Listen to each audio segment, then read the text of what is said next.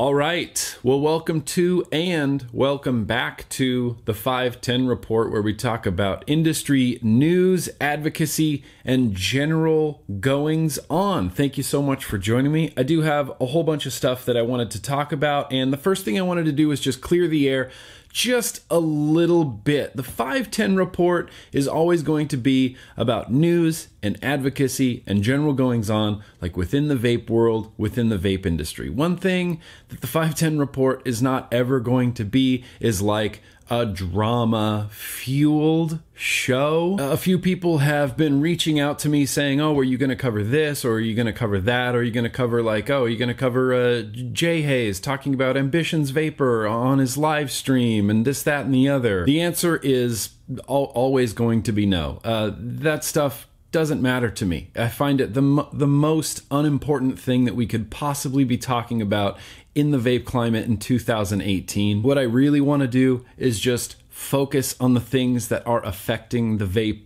industry. So no, I'm not going to be chiming in on certain topics like that. And I just want to say that the 510 Report will never be about vape drama.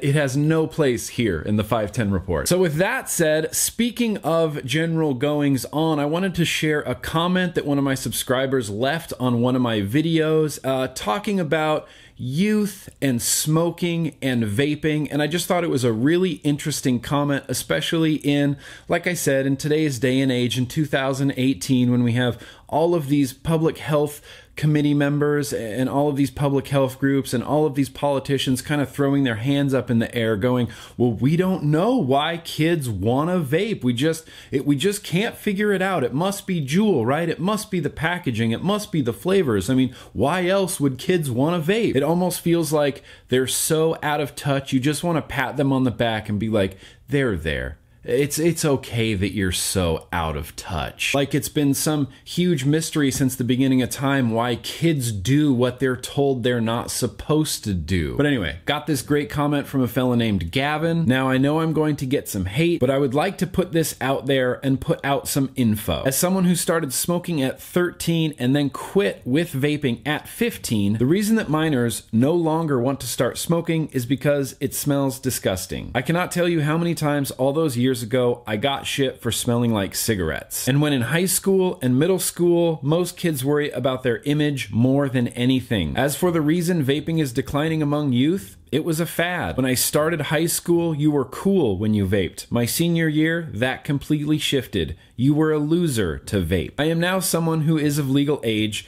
but I wanted to try to shed some light on the high school and middle school scene as someone who was just there. Politicians nowadays don't know what it's like for middle school and high school kids. I don't know what it's like, right now for middle school and high school kids. I can only relate to my experiences with middle school and high school. And yeah, I started smoking in middle school because of a peer pressure situation. I wanted to appear cool to certain groups of people. And so I started smoking cigarettes. It wasn't because of the advertising. It wasn't because of Joe Camel. It wasn't because of the branding. It wasn't because of the marketing or anything like that. It was literally because I wanted to fit in. And I get the feeling that Gavin is pretty spot on here. It was a fad. And fads now in the internet age are even quicker than they used to be. I think you're doing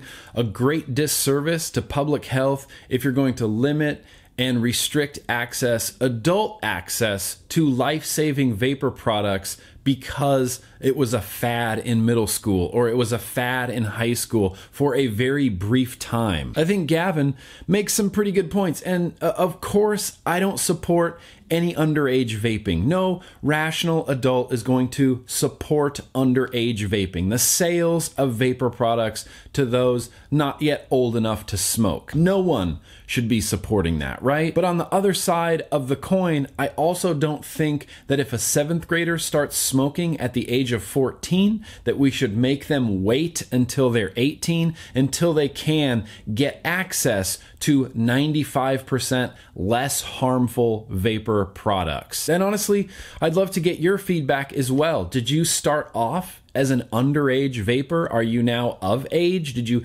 continue vaping when you became of age? Please let me know down in the comments below when you started smoking, because I have a feeling we're not going to see a lot of answers that say, oh, when I was 18, started smoking when I was 19 years old. I waited until I was old enough and then I made that decision and then I started smoking. So moving on from that, I did run across this article from the Independent Institute, which I had never heard of before. It seems to be a blog of some sort. It's blog.independent.org, but don't worry, I'll be linking to everything down in the description below. But the big headline on this is the FDA considers regulating e-cigarette juice. And one of the things that the FDA is always talking about is reining in the booming e-cigarette industry, right? And it always seems like the FDA is always under a lot of pressure from a lot of other groups to do exactly that, to rein in the booming e-cigarette industry. There's lots of senators and congresspeople that urge the FDA in different ways. There's always lots of huge groups like the American Cancer Society or the American Lung Association, the American Heart Association, the Campaign for Tobacco-Free Kids, the Truth Initiative.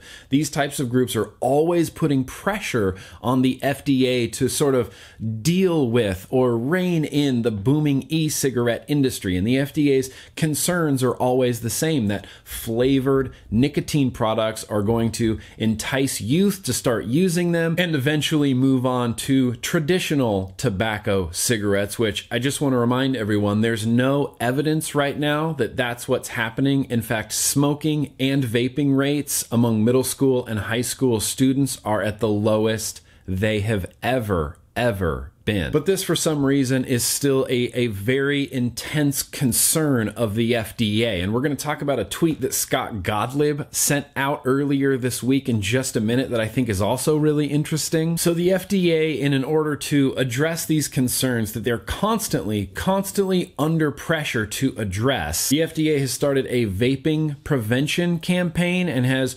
requested certain information from a lot of vape vendors, e-cig companies like Juul, companies like JWell, even companies like that Miley Pod system, and they're requesting all of this information about their company, including stuff like what flavors do you use, what are the recipes of your nicotine solutions, how do you market, where do you advertise, what advertising tactics do you use, what marketing tactics do you use, what was the reasoning behind your design of these products, why is the battery the shape that it is, why is the pod the shape that it is. And a lot of people think that this like simple inquiry of information from these electronic cigarette companies is just the starting point for much more vigorous regulation down the road. The USA Today reported that the FDA is considering a complete ban, nationwide federal ban on all flavored vapor products. I personally think that banning flavors in vapor products the same way that they're lowering nicotine in cigarettes is not going to accomplish the goals that they want. It's not going to keep youths from experimenting with things like this. All it's going to do is dissuade adults from jumping in and using less harmful vapor products. Now, the author of this particular article from the Independent Institute, Raymond March, had a really great paragraph that I want to read for you now. Although lifelong smoking typically begins by high school, the 2014 National Survey on Drug Use and Health finds that this trend extends back well before e-cigarettes were available. It is also difficult to imagine e-cigarettes are enticing younger generations to smoke when smoking rates are decreasing. E-cigarettes first entered the market in 2006, but the 2017 National Youth Tobacco Survey mentioned above finds that the number of middle school and high school students using tobacco products decreased by 20% from 2011 to 2017. And I just sound like a broken record when I say this, but youth smoking and youth vaping rates are at the lowest they have ever been. And I think just that fact, just that they are at the lowest that they have ever been,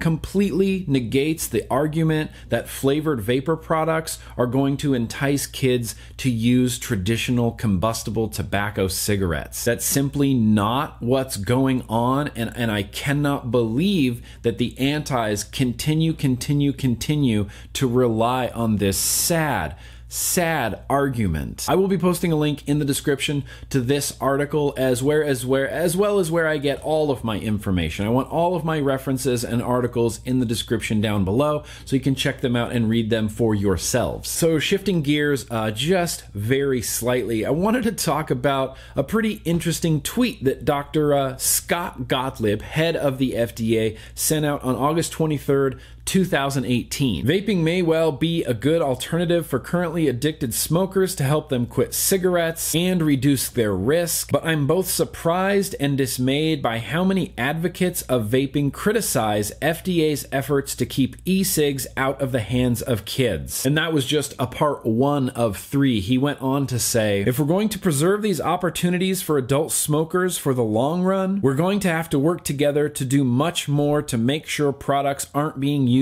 by kids and don't become a gateway to hooking an entire generation of children on tobacco and nicotine. We have an opportunity now to put in place policies that can preserve these products for adults and advance a regulatory framework that allows them to be used as smoking cessation tools, but widespread abuse and misuse of these products by kids puts these opportunities at risk. The first thing that really stuck out to me in this tweet is that Scott Gottlieb, the head of the FDA, said that vaping can be useful for current adult addicted smokers to quit smoking. I don't think I've ever seen that come out of Scott Gottlieb or come out of the FDA or come out of most any politician. So I think that in and of itself is kind of a big step forward, that they're acknowledging that at least, yes, these can help adult smokers get off of traditional tobacco cigarettes. And I feel like the reason why some, or as Scott Gottlieb says, a lot of vape advocates are against the FDA's tactics to keep these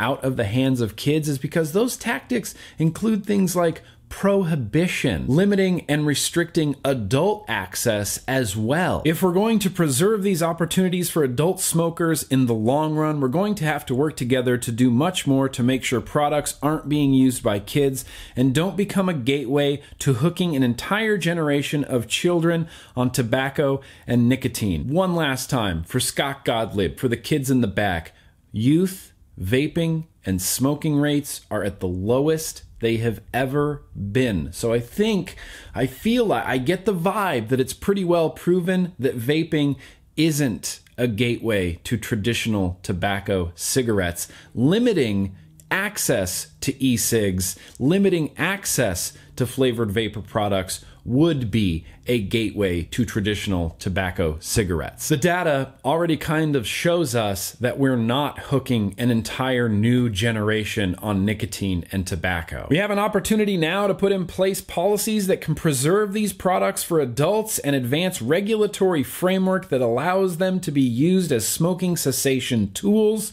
but widespread abuse and misuse of these products by kids puts these opportunities at risk.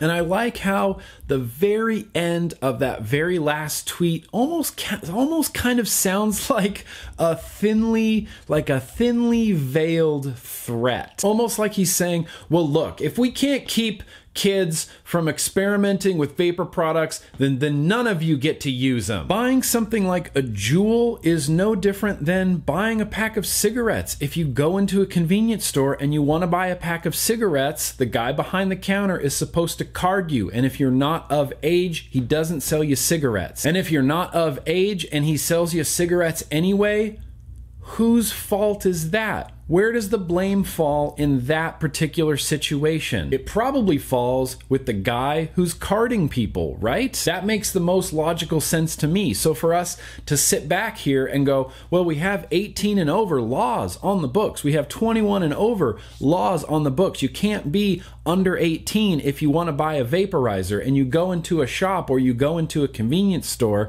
and they card you and then don't sell you vapor products because you're underage. But maybe, just maybe, someone goes into a convenience store and they are underage and the person behind the counter doesn't card them and sells an underage person a Juul. Is that the kid's fault? Is that the parents' fault? Is that Jules' fault? Or is that whoever's working at the store's fault? If it's a pack of cigarettes, it's whoever's working the store's fault. But for some reason, if it's an electronic cigarette, it's the industry's fault. Dr. Gottlieb, the advocates of vapor products are not your enemy. We don't want underage kids vaping or smoking either. And I think holding the entire vape industry hostage, saying that, look, if we can't keep these out of the hands of kids, then nobody gets to vape, restricting and limiting adult access to life-saving vapor products, in your own words, that will help people quit tobacco smoking, which is one of the biggest killers in the United States. Over 480,000 people die every year from cigarette smoking, and we have a way to stop that. But because you can't figure out why kids are so attracted to vapor products, you're going to just decimate an entire industry. It's kind of unbelievable to me. It's kind of unbelievable to me, Scott Gottlieb. Of course, the vape industry does have some responsibility in this. I definitely agree with that. I think the best way to keep vapor products out of the hands of youths is to educate the parents and enforce IDing people. We ID people for cigarettes, like I said. We ID people to rent a car. We ID people to buy alcohol. For some reason, IDing is enough in those situations to keep youths from consuming alcohol, which they're probably going to do anyway, or to keep youths from smoking cigarettes, which they're probably going to do anyway. But for some reason, simply IDing someone to make sure they're of age to buy vapor products is not acceptable for vapor products. It's not good enough. That's not good enough. There has to be another reason for this other than kids are just rebellious and do what they're told not to do. So moving on from that, and I have a feeling this might run a little bit long, but I definitely want to get to this last story. Dr. Ricardo Pelosa. We've talked about him a couple times in the past in the news and advocacy segment on the vlog, and I'm going to link in the description to Dr. Ricardo Pelosa's Twitter as well as this tweet that he sent out. A new study of my Equip show that electronic cigarette may reverse the harm resulting from tobacco smoking in COPD patients even in the long term. So Dr. Ricardo Pelosa did that one long-term study on vapor products where he had smokers and vapors and never smokers. And I'll try to track it down and put it in the link to this description, but his newest paper that he's released shows that use of e-cigs or vaping